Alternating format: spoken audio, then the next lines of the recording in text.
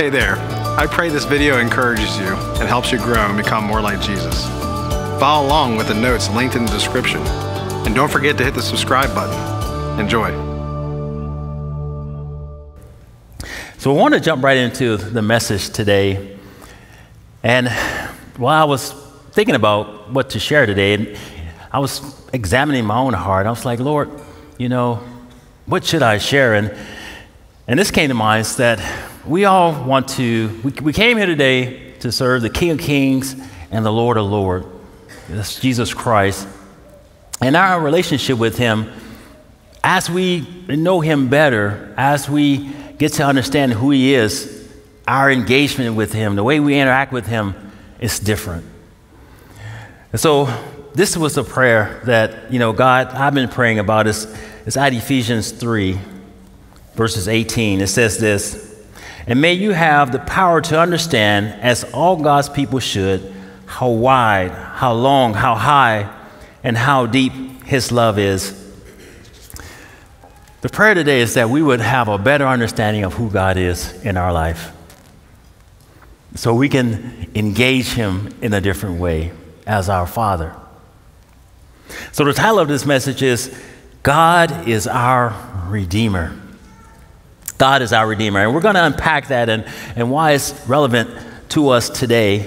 And the primary text we're going to be looking at, we're going to look at several, but the primary story, the text we're going to look at is coming out of Exodus chapter 6, verses 1 through 8. And so what's going on here, God is talking to Moses and just letting him know, hey, it's time. I'm going to set my people free. He had been sending Pharaoh all kind of plagues and Egypt all kind of plagues and really just telling them, hey, you had better let my people go. But to this point, he hadn't. He would, but then he'd hem-haw and go back. So that's kind of the context. We'll talk a little bit more about that too. But here's a conversation that God has with Moses. In verse 1 in chapter 6 of Exodus says, "Then the Lord told Moses, 'Now you will see what I would do to Pharaoh.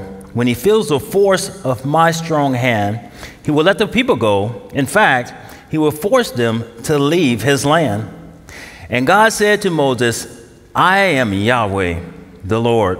I appeared to Abraham, to Isaac, and to Jacob as El Shaddai, God Almighty. But I did not reveal my name, Yahweh, to them. And I reaffirmed my covenant with them under its terms. I promised to give them the land of Canaan where they were living as foreigners. You can be sure that I have heard the groans of the people of Israel, who are now slaves to the Egyptians. And I am well aware of my covenant with them. Therefore, say to the people of Israel, I am the Lord. I will free you from your oppression and will rescue you from your slavery in Egypt. I will redeem you with a powerful arm and great acts of judgment. I will claim you as my own people, and I will be your God. Then you will know that I am the Lord your God, who has freed you from your oppression in Egypt. I will bring you into the land I swore to give Abraham, Isaac, and Jacob. I will give it to you as your very own possession. I am the Lord.'" So this is the conversation that God tells Moses to go and tell the people that he was going to let them go. He was going to take them out of their bondage. And so for a little more of context of what's going on here, the Israelites were living in Egypt, and when they first got there, things were good. We're talking about the patriarchs, Abraham, Isaac, and Jacob. Jacob had a son. His name was Joseph. God had raised Joseph up to be the second highest in the land. It was only Pharaoh that was above him. In fact, the Bible says that there was nothing done in Egypt that didn't get Joseph's signature. Nothing happened without his endorsement that it was okay. So things were okay. Things were really, really good for the Israelites while Joseph was in the land, while he ruled. Things were good. But over time, it changed. And we see this in Exodus chapter 1, verse 8. Because don't you know things change? Things don't always stay the same. So it says here, Exodus 1, verse 8, eventually a new king came to power in Egypt who knew nothing about Joseph or what he had done. He said to his people, look, the people of Israel now outnumber us and are stronger than we are. We must make a plan to keep them from growing even more. If we don't, and if war breaks out, they will join our enemies and fight against us. Then they will escape from the country. So this is what happened. They ended up being in bondage. And a lot of horrible things happened. They even were throwing their newborn boys into the Nile River. Terrible, terrible situation that they were in. But Israel was God's people that had been put in bondage. But God was going to show up in their life. Don't you know that? Just like he does for us, God always shows up in our life.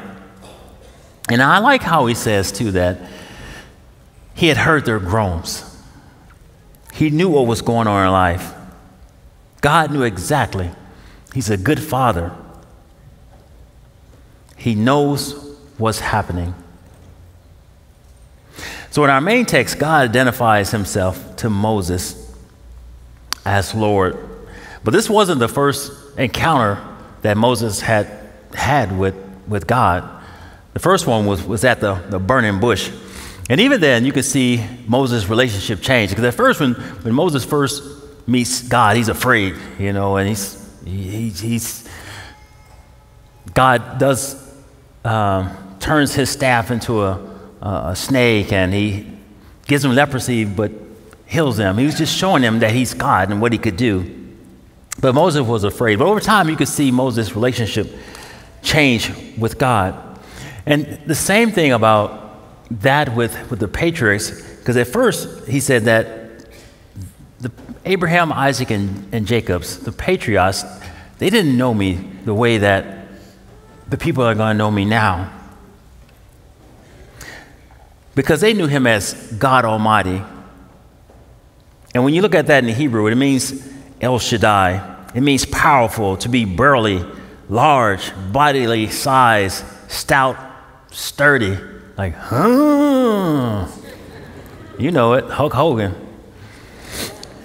Makes you think about Atlas.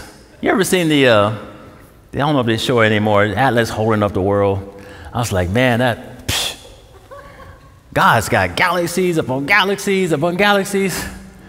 Whew, we serve a big God. God is the God of Dover, Delaware. He's the God of El Salvador. He's the God of Japan. He's a God. We serve a big God.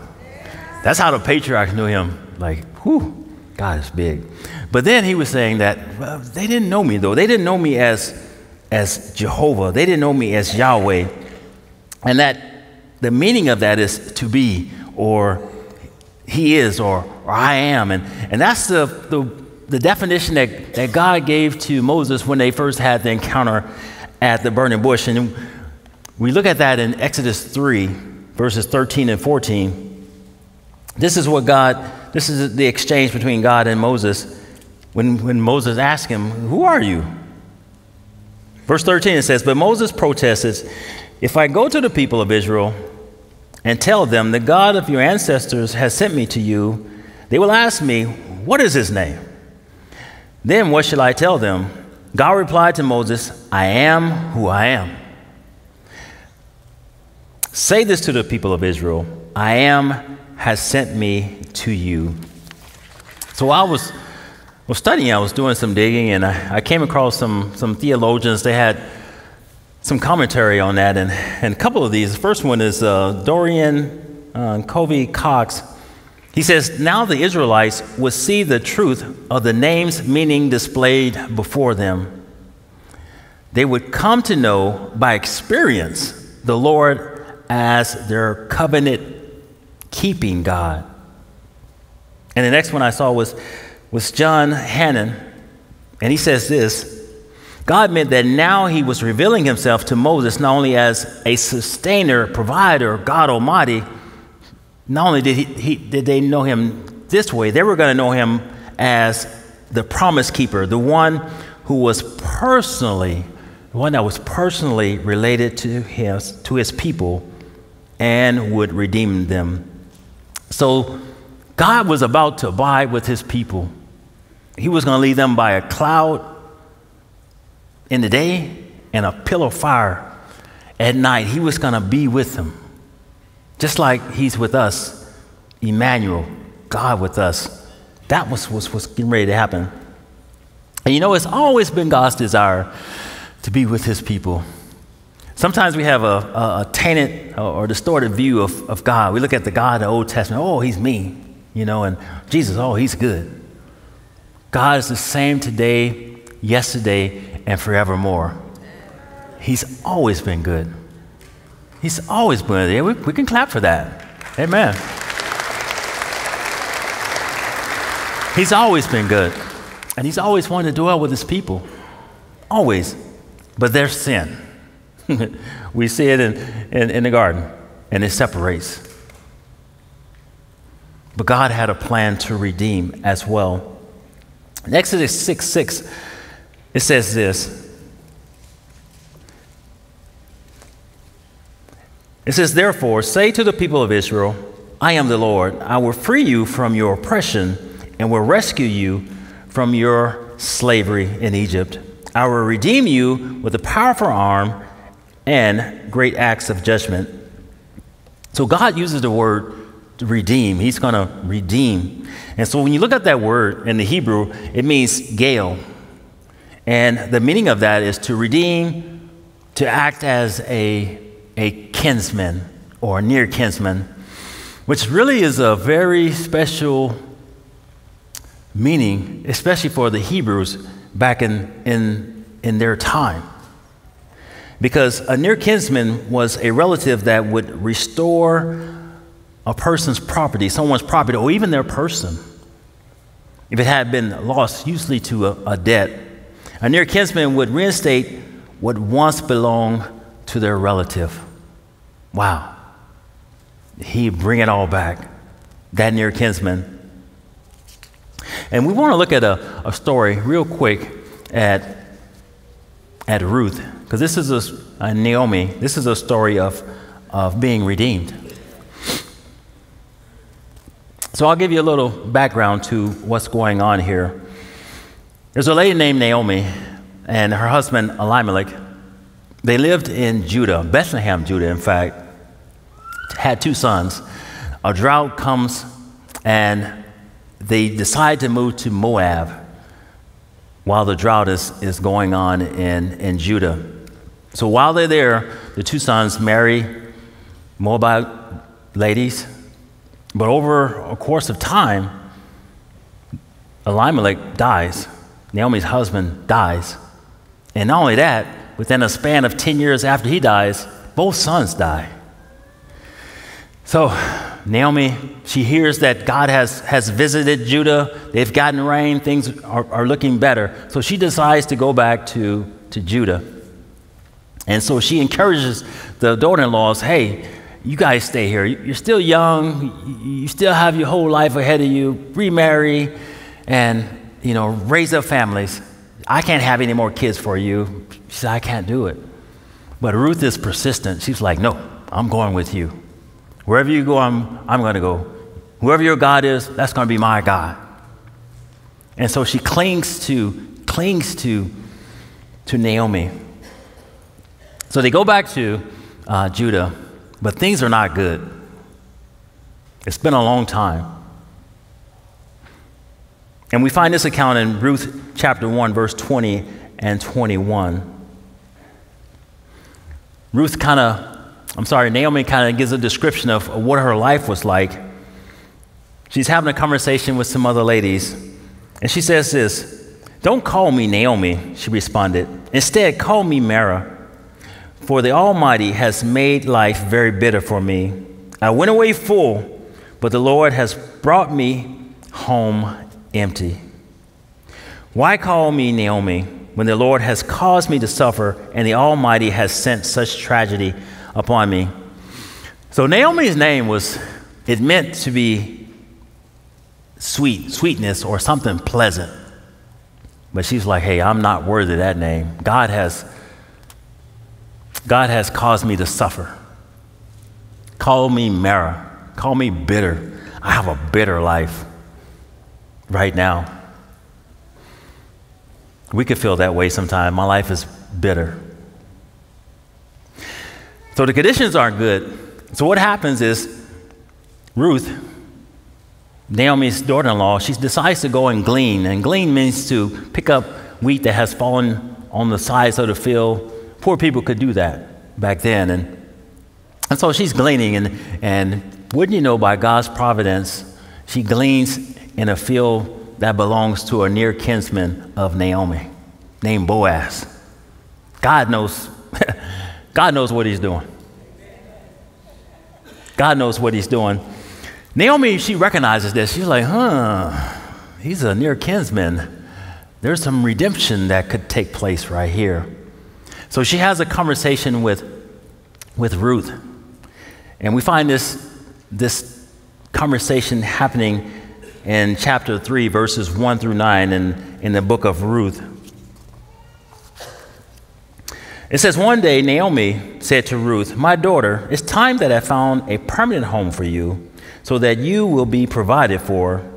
Boaz is a close relative of ours, and he's been very kind by letting you gather grain with his young women.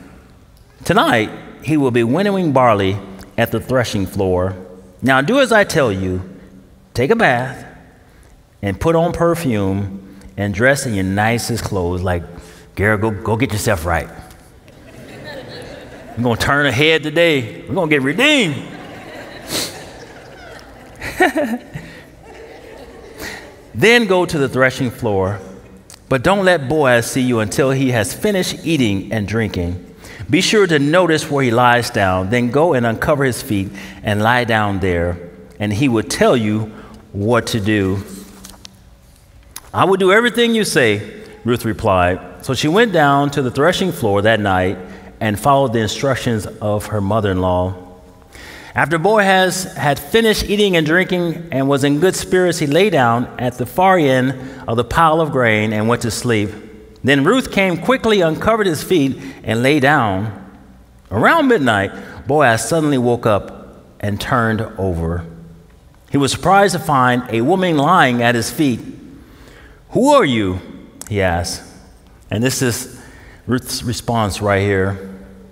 She replied, spread the corner of your covering over me, for you are my family redeemer.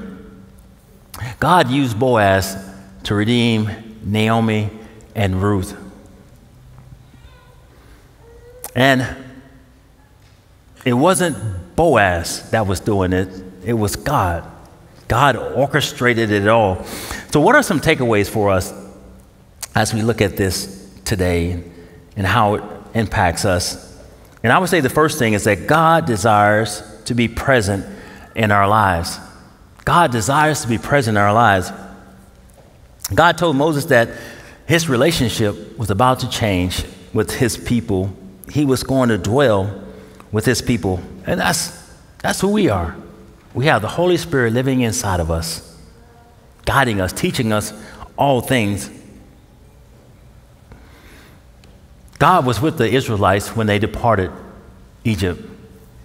Wherever they went, he was there. And God has promised us too that he's never going to leave us. That's his promise to us.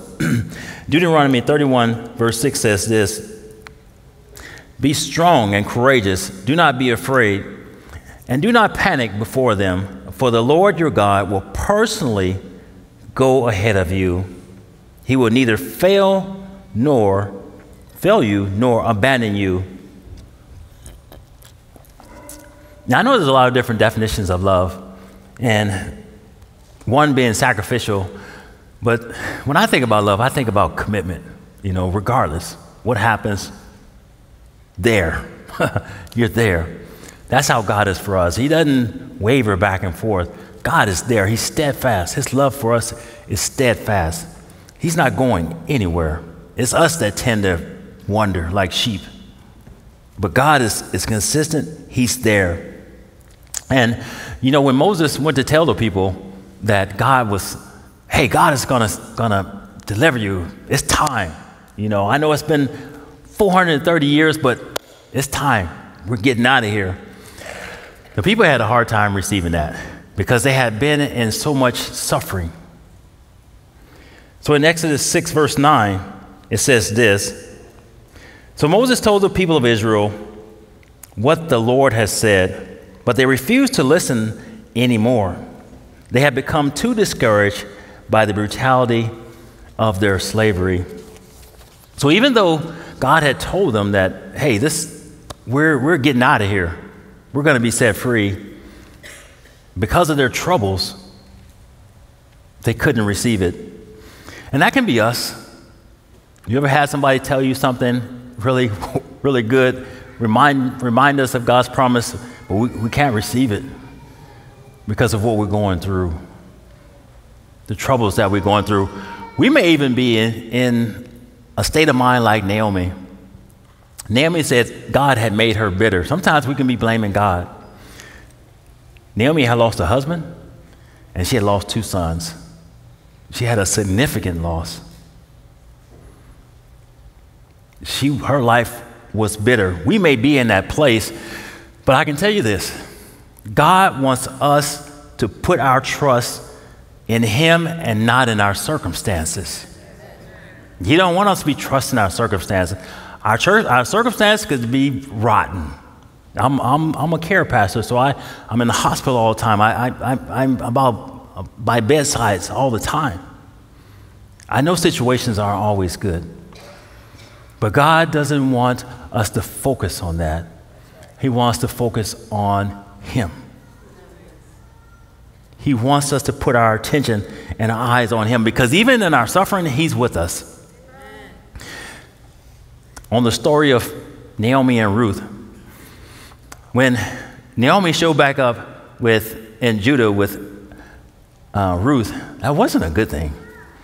Ruth was a Moabite. She was a foreigner. They didn't get along. So she comes back home. Nothing brings a foreigner. But I can tell you God was in the midst. This is how it works. Boaz marries Ruth. Boaz and Ruth, they have a son. His name is Obed. Obed has a son. His name is Jesse. Jesse has a son. His name is David.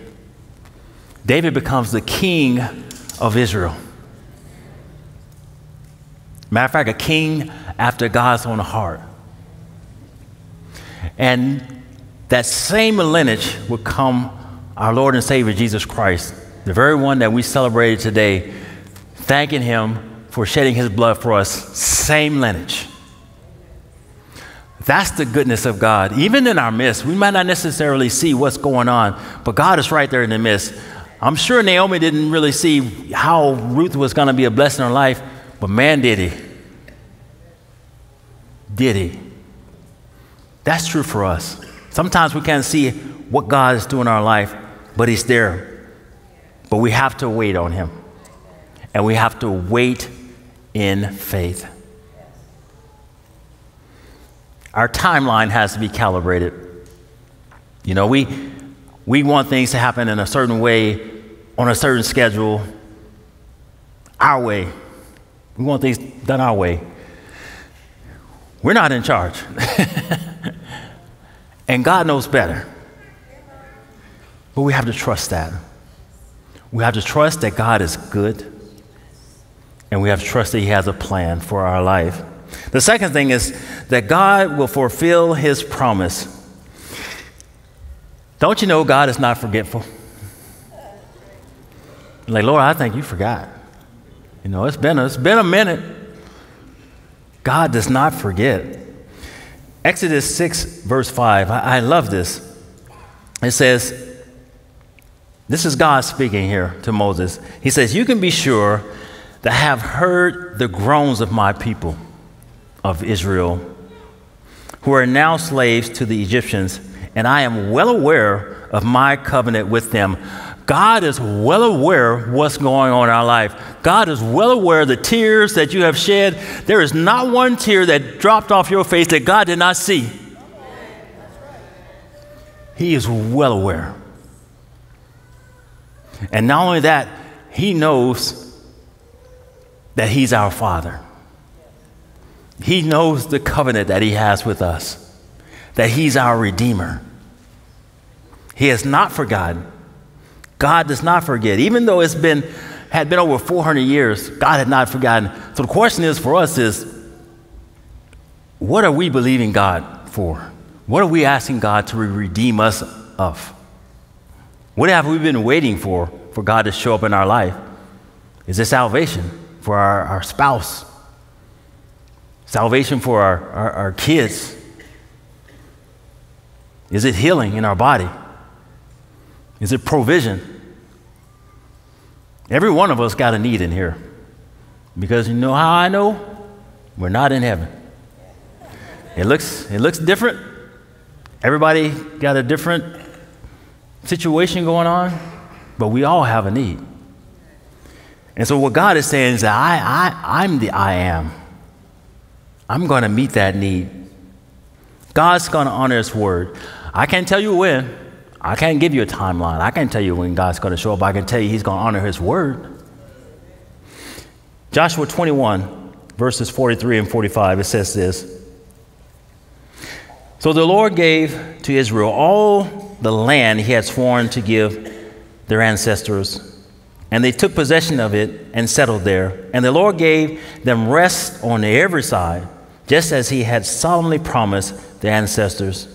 None of the enemies could stand against them, for the Lord helped them conquer all their enemies.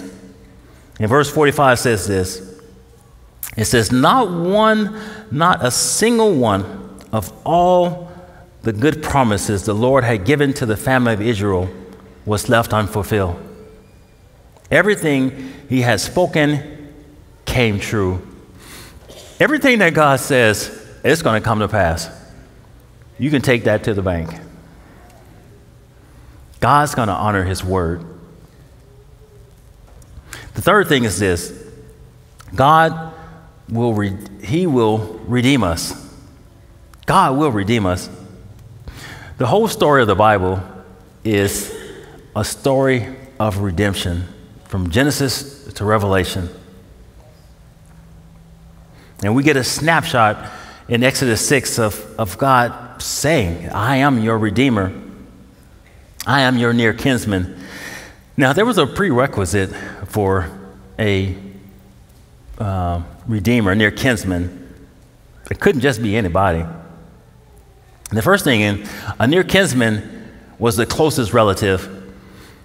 And Boaz was not the closest relative to Ruth. There was actually one other, but he wasn't willing.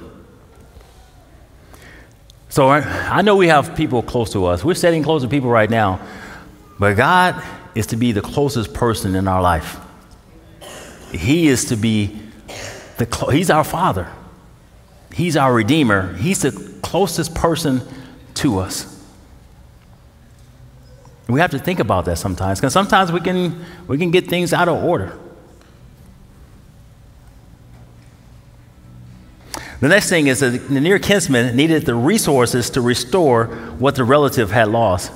And we already talked about that. God is El Shaddai. He's got more than enough. Isaiah 44:24, it says it this way. This is what the Lord says, your Redeemer and Creator. Again, God calls himself the Redeemer. I am the Lord who made all things. I alone stretched out the heavens. Who was with me when I made the earth? God made the earth. It's not a coincidence. It's not an evolution. It's not a random particles getting together. It's a design. God made it. So I don't know what we're trusting God for, but I can tell you that God is the I am. He is what we need. He is more than what we need. And the third thing is the near kinsman had to be willing to. John 10, verse 14, it says this, I am the good shepherd. I know my own sheep, and they know me. Just as my Father knows me, and I know the Father, so I sacrifice my life for the sheep. Jesus was willing to give his life for us. He willingly did that. There's always a cost for the near kinsman. The reason why the relative didn't want to redeem Naomi and Ruth was because it was going to cost him something. When you redeem a relative, that means somebody has died. And so their near redeemer has to come in and reestablish that. So there could be a circumstance where his inheritance is split, or it may take on the deceased name. So that relative didn't want to do it. Boaz was willing. God was willing to do that for us. Our redemption came at a cost. It cost him his life. What else can somebody give more than their life? I can give you a whole bunch of stuff.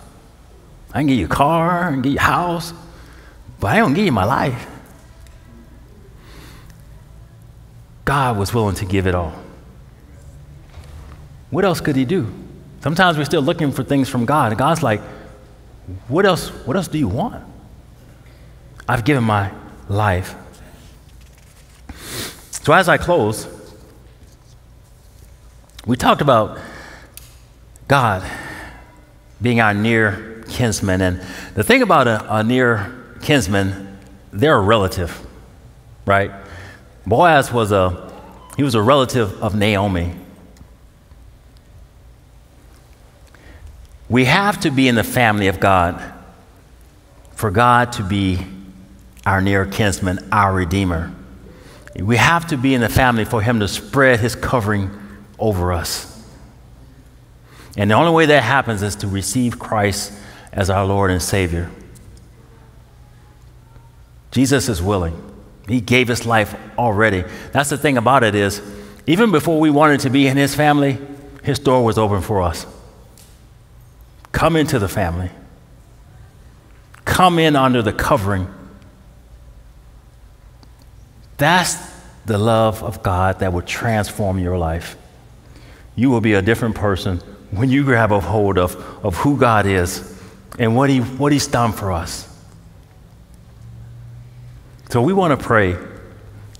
If you have not given your heart to the Lord or decided to be in the family of God, we want to pray that God would move in your heart today. And the second thing is, if we've been dealing with things for a long time and been waiting on God and he hadn't shown up yet,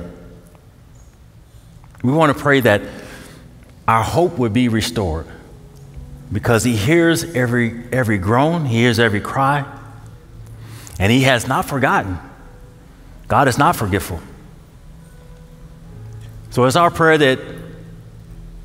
that we would see God in our midst. Because this is the thing. God is always bringing us out of something, or he's given us the grace to go through something.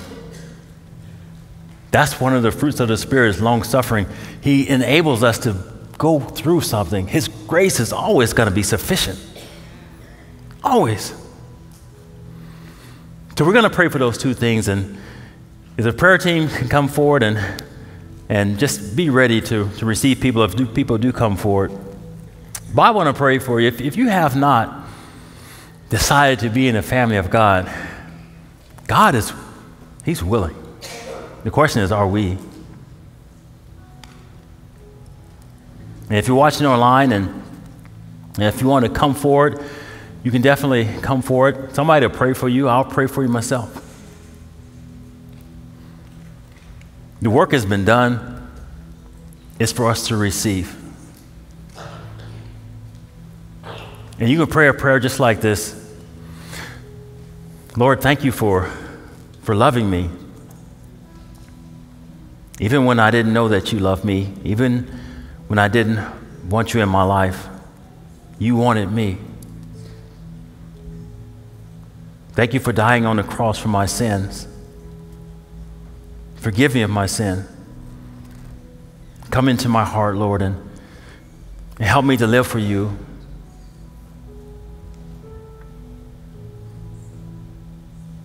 And Lord, we pray for the people here that, Lord, they already belong to you. They're in the family, but Lord, they're going through some things. Lord, their hope has been distorted by their circumstance. So, Father, I pray that in Jesus' name that they would know that you are their Redeemer and that you see every cry, you hear every groan, Lord, you hear every suffering, Father, and you're in their midst. And you have a plan, Lord, for their life. Lord, I pray, Father, you send a rest in their life. Let them rest in your faithfulness, Lord. Let them know, Father, that you are Jehovah. You are the God that I am. You are exactly what they need, Lord. We thank you for your promises, Lord. They won't hit the floor. You're going to honor your word, Father. In fact, Father, we thank you for sending your word, Father, to heal your people, to restore your people, Father. Thank you for hearts that are open and ready to receive, Lord. So, Father, as we close this service, Lord, as people may come down even after, we thank you, Father. We thank you for the people that have said that they are following you. We're going to baptize 28 people just after this service, Lord. We thank you for that. It's a celebration of what you've done on the inside. Lord, we love you. Thank you for loving us. And it's in Jesus' name we pray. Amen. Amen.